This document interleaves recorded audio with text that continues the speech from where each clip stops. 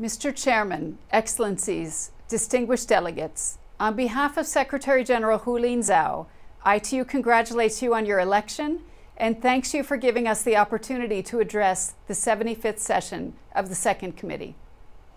Over the past months, the COVID pandemic has demonstrated the vital importance of meaningful internet connectivity to people's livelihoods, employment, health and well-being, education, and social participation. Those of us living in a tiny handful of privileged countries are in the habit of speaking of the digital world as if ready, affordable access to the internet were the norm for most people. The harsh reality is that half the world has never, ever connected. That means 3.6 billion people excluded from the vast store of information and opportunity that those of us online take for granted every day. Many of the unconnected live in least developed countries or in rural and remote areas. Typically, they are the most vulnerable members of society, people living in poverty, minorities, displaced persons, persons with disabilities, indigenous and marginalized groups, women, and of course, children. The COVID crisis has served as a wake-up call to the global community to rapidly re-energize efforts to connect the unconnected. Eliminating global inequalities will only become a reality when all people across the world have equal access to digital information and digital products and services, and are equally empowered with the skills needed to succeed in the digital economy.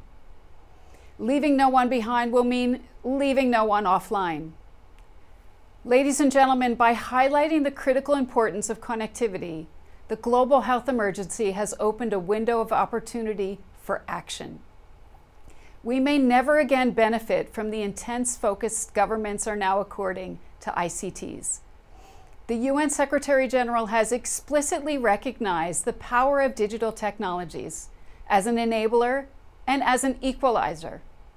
And ITU has been greatly encouraged to see digital front and center in so many of this year's debates, particularly during the high-level week of the UN General Assembly. Over the past 10 years, our work with global leaders, including heads of UN agencies, heads of government and top CEOs, through the Broadband Commission for Sustainable Development, has advocated for broadband networks to be prioritized as a basic national infrastructure, as vital for growth and development as networks like roads, energy, and water. The Commission's new manifesto, issued on the eve of this year's UN General Assembly debate, calls on leaders to prioritize connectivity as fundamental to sustainable development and global recovery. The manifesto affirms the commitment of the Commission to mobilize efforts to achieve the global goal of universal connectivity in support of the UN Secretary General's roadmap for digital cooperation. ITU's Connecting Humanity report estimates over $400 billion will be needed to connect those still unconnected. The UN Secretary General's roadmap comes at a time when the need to cooperate on digital development has never been so crucial. ITU looks forward to engaging very proactively with you, not just to build back better, but to build back better with broadband.